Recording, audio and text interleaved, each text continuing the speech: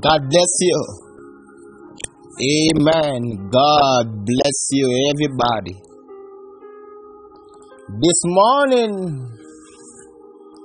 I want to speak to us for a second and so from the book of Psalms chapter 20 and verse 7, which says, "Some trust in chariots and some in horses, but we will remember the name of the Lord our God." Hallelujah. Here God is reminding us this morning that a change will come if we trust in God this morning. The Lord is determining us this morning that a change is on His way, that He is about to work a miracle, a favor, a breakthrough, a deliverance in your life, an open door in your life this season. This morning, the Lord is saying to us this morning that a change will come. I am about to make everything new in your life. Everything about you shall be renewed.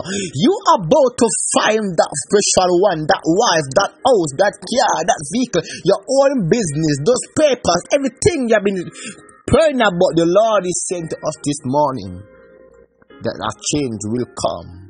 Some trust in chariots, some in horses, but we shall remember the name of the Lord.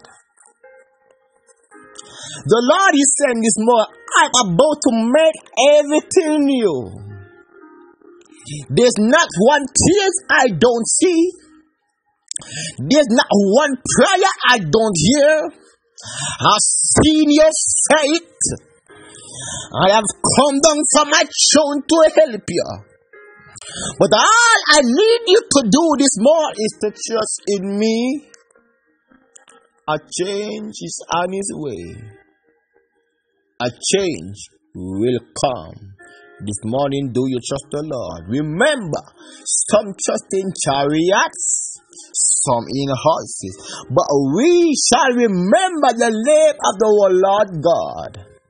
Do you trust in the Lord this morning that a change will come? Do you have faith in God? Do you believe God this morning? The Bible says, if you believe Him, then you shall receive.